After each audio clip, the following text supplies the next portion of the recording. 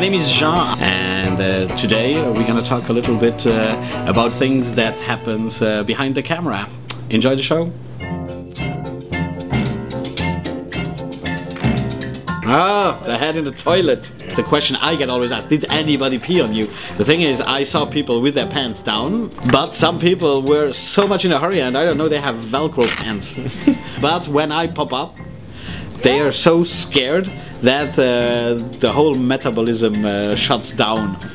There's nobody releasing himself on me. The thing is, with that gag, what was really bad is, obviously it's a rigged chemical toilet, but they had a second-hand one. It was not a new one.